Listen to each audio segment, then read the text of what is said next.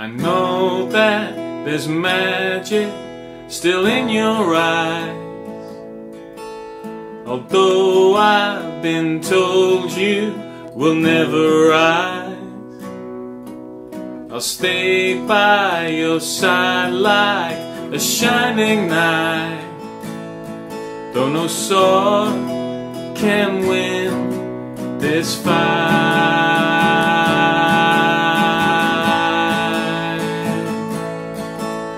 I know that there's comfort, you feel no pain.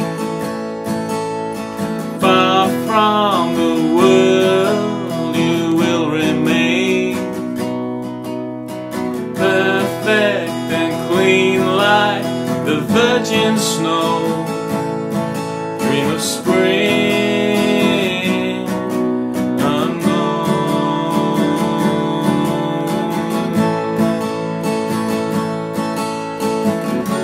Do you remember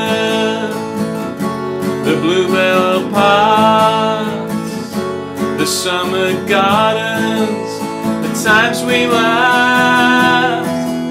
Please stop walking in your sleep. Though you're lost, you're still right here with me.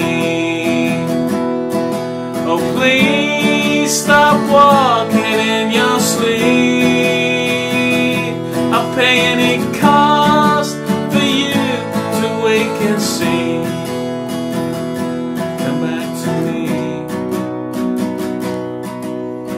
How many like you around the world? Somebody's boy or someone's girl. A million sleepwalkers that have been lost to a land we cannot cross.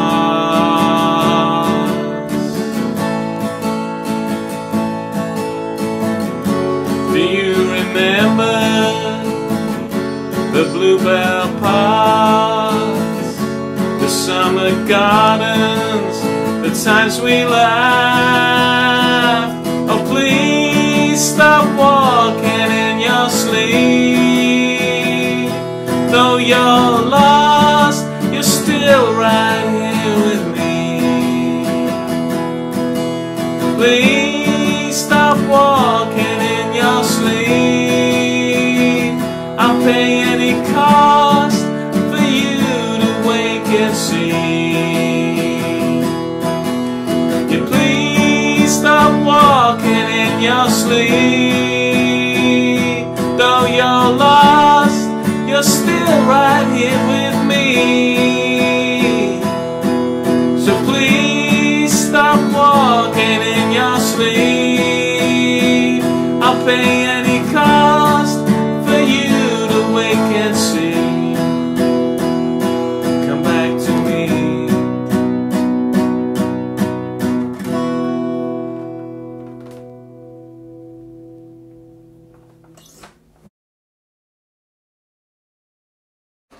Hello, welcome to Guitar Trek. I am Richard J. Dowling, and every week I upload an original song. This week is I think it's week 83, 82, 83, I'm losing track.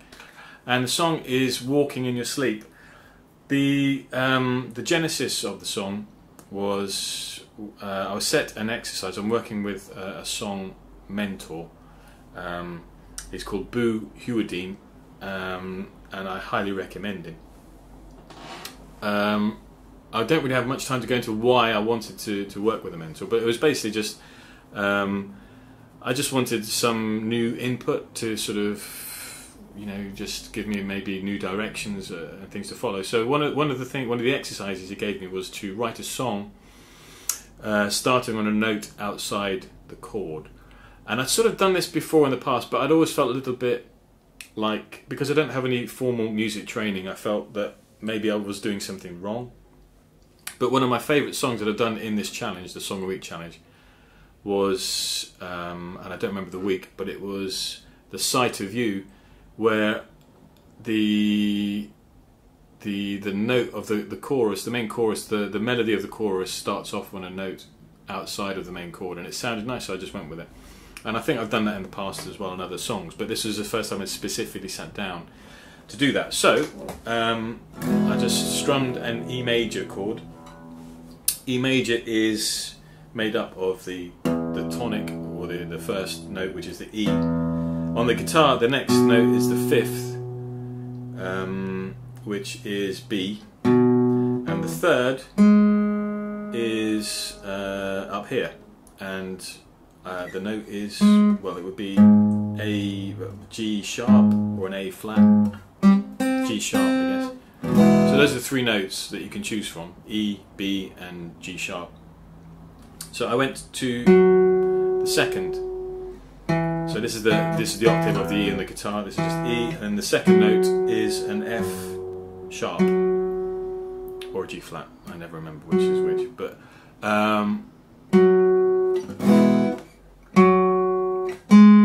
so just hitting that note, you can hear there's a dissonance, and it's that dissonance which it really sort of just hit the melodic part of my brain. So as soon as I sang that note, la, la, you want to resolve, in my case I wanted to resolve it up with two, which would go to the third. La, la, la, la, la, la, la, la, la, la, la.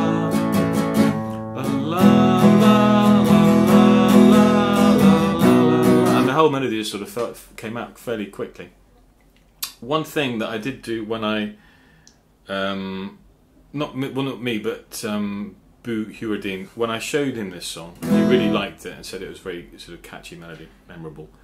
But I originally had it, though no sword can win this fight, resolving back to the E major, which to me felt too predictable and bluesy, but I couldn't really figure out a way of getting around that. And he suggested going to the D major chord, so no sword can win this fight.